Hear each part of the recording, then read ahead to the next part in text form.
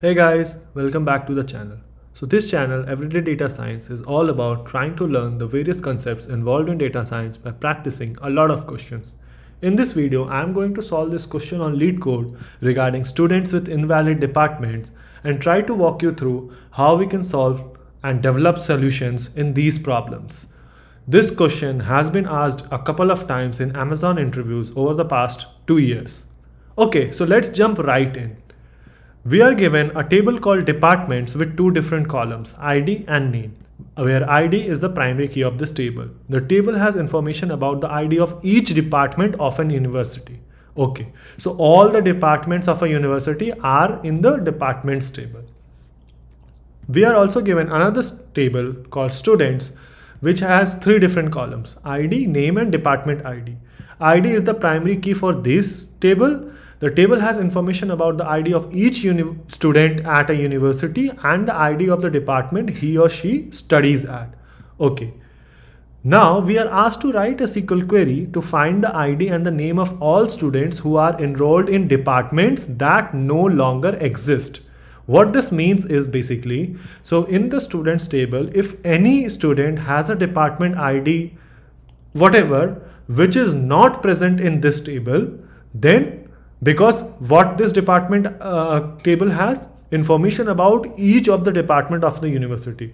So if that particular department ID is not in this department table, so then that department does not exist, right? And we need to return all the name, ID and name of all those students who are enrolled in departments that no longer exist. Return the result table in any order.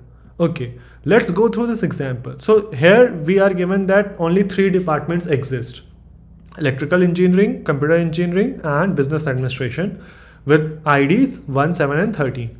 So in the students table, Alice, department 1, department ID 1, 7, 13. So anywhere you don't find 1, 7 and 13 in this is basically a department that does not exist, right? So for example, John, Jasmine, Steve, Diana, right? So John, Diana, Jasmine, Steve. And since we don't need any particular order of the result, so we don't need to order by. Okay, so what can we do in this? Here, if you see in the students table, the department ID is basically the foreign key which is referencing the ID column of the departments table. So what we can do is we can join these two tables, right? Using the foreign key of students table and the primary key of the departments table.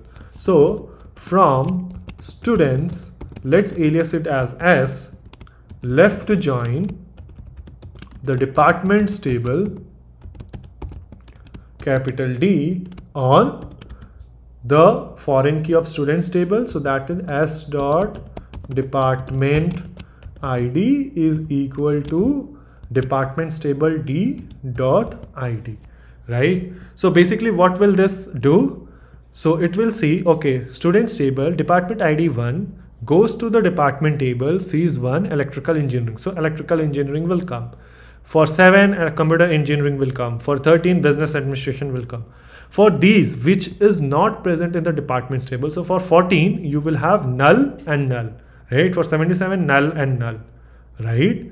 So we are required to only keep those where the departments no longer exist. So that means where the department name is null, right? So if this 14 is not in this departments table, then it is going to have null and null after performing the join, and we need to only keep those rows where the department name is null. So where department name is in the departments table, so capital D dot name is null. And now what we are need to return? The ID and the name. And the ID is from, so to John, right? So John 2. So from this table, students table.